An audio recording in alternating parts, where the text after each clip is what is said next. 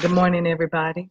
Sister Brooks here, early Saturday morning, and I wanted to just get out some scriptures that I had posted on yesterday concerning the holiness and what I said it was, the virtuous and the honorable living, and the statement that I made in regards to, for God does not dwell in an unclean temple, and all that good stuff. So let's get ready for this morning, our brief little encounter, and I pray that I will say something that is going to be beneficial to you at this time.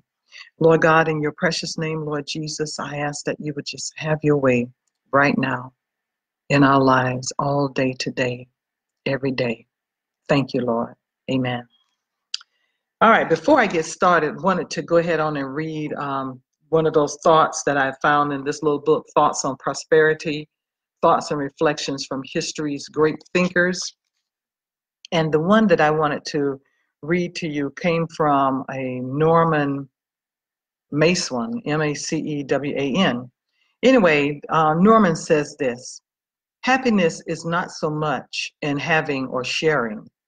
We make a living by what we get, but we make a life by what we give. Isn't that beautiful? All right, so that's what Norman said. Now, on yesterday, I had given you some scriptures, and I want to go back over two of those scriptures in particular, dealing with the holy temple. God is our bodies is the holy temple. And on yesterday, I read to you, I believe it was 1 Thessalonians chapter 4, verse 7. And that reads, "For God hath not called us unto uncleanness, but unto holiness." All right. And a lot of people may say, well, I'm not a filthy person. I'm not a bad person and everything like that. But when we think about what God requires of us, and when we think about what God says is sin, then we need to start changing our behavior, dealing with our own thoughts, our actions.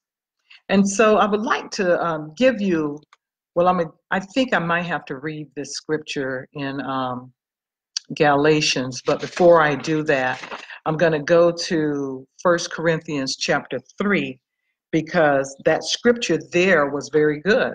And I would like to make sure that I read it and we get some good understanding and clarity on it, okay? So let me slide back here so I can get my Bible here. Okay, so 1 Corinthians chapter 3, and it was verse 16, I believe. And it says this, and I'm going to read a little bit more from it. It says here, "Know ye not that ye are the temple of God, and that the Spirit of God dwell in you?" Now that's a question. Do you know it? "If any man defile the temple of God, him shall God destroy. For the temple of God is holy, which temple ye are." And that is you. Sorry about that. You are the temple of God. But if you defile it with unrighteousness and unholiness, the wrong things, then the Holy Spirit is not going to dwell there. And that's where a lot of people get God will not dwell in an unclean temple, especially when we say it like that. When I was looking at another scripture, and that was in 1 Corinthians again, but it was, I think I wrote down 1 Corinthians 6, okay? And 1 Corinthians chapter 6 is very, I wish you could see my Bible, I have highlighted it. But it says here as a little subtopic of 1 Corinthians chapter 6, it says, God to be glorified in the body, in your body. And in a New American Standard says, the body is the Lord's. And then when you get to NIV, there it says sexual immorality. So what are they talking about here? Okay. If you would begin reading 1 Corinthians chapter 6, verses 9 through 20, you will see that God is in his word, he's taking you in a wonderful direction, okay? He is letting you know exactly what he considers is unclean, all right? Now remember, I said that in 1 Thessalonians, God has not called us to uncleanness. So what are you talking about, Sister Brooks?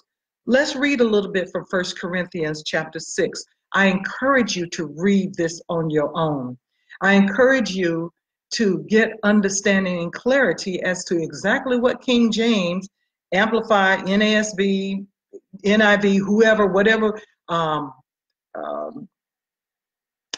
Bible that you're looking at, if it's the Message, whatever, but get a clear understanding of what the Lord is saying is unclean and therefore makes you not an honorable individual.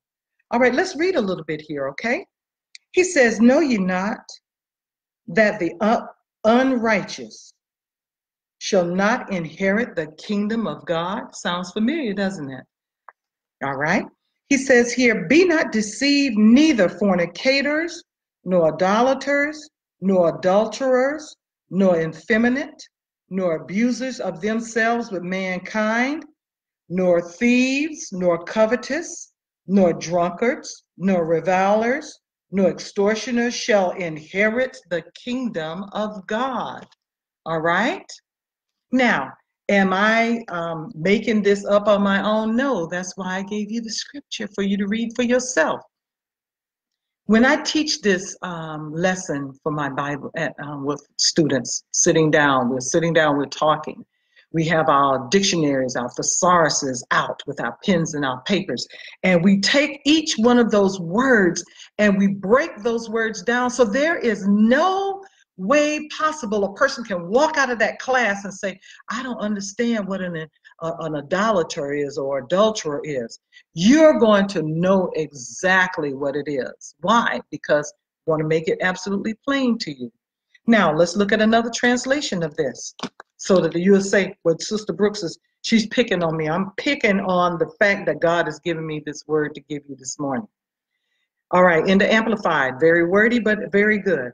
Do you not know that the unrighteous and the wrongdoers will not inherit or have any share in the kingdom of God? Do not be deceived or misled. Neither the impure and immoral, nor idolaters or adulterers, nor those who participate in homosexuality, nor cheats, which are swindlers and thieves, nor greedy graspers, nor drunkards, nor foul-mouthed revilers and slanders, nor extortioners and robbers will inherit or have any share in the kingdom of God. Oh, Sister Brooks, did you really read that out of the Bible? Yes, ma'am. Yes, sir. Certainly did. And you heard it too. So now you're responsible for your own actions.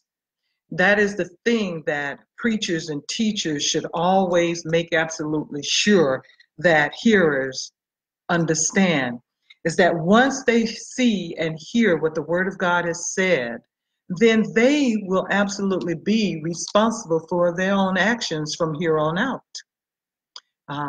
The older people back when I was a young teenager and young adult, they used to say, I don't want that blood on my hands, so I got to tell you. And they'd be sometimes like my foster mother used to wring her hands like this. I don't want that blood on my hand, Robert. Ooh, I don't want that blood on my hand.